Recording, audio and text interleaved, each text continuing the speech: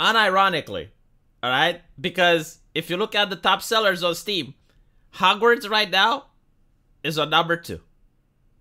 And this is after the phenomenal, Herculean effort of activists on Reddit, on Twitter, in order to ask other people to boycott this game, in order to change the tags of this game and say that it has capitalism, promotes genocide, right?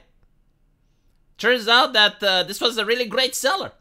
This is what the American people want.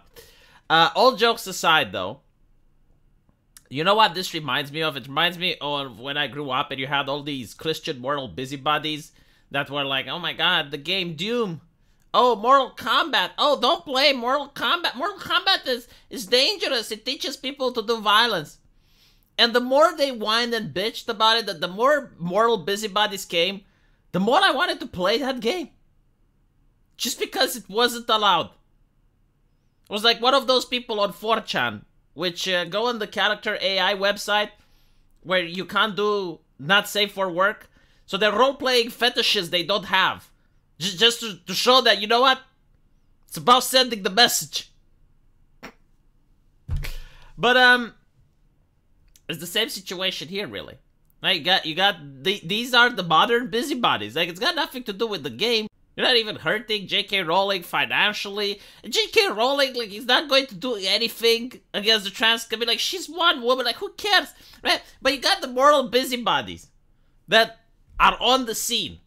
And they're trying their best in order to make this game fail.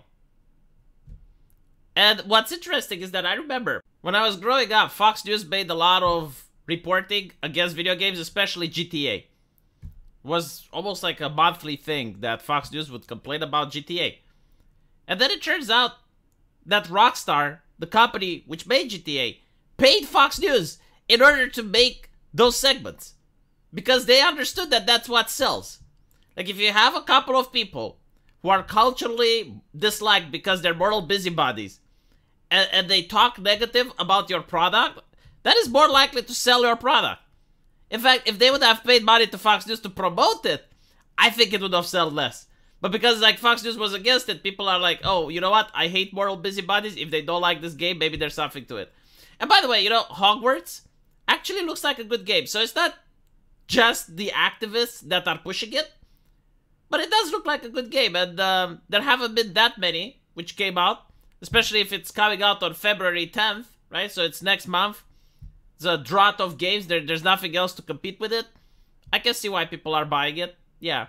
But I can also see a lot of people who are claiming on Twitter that they are buying it specifically because it's a capitalist game and it promotes genocide.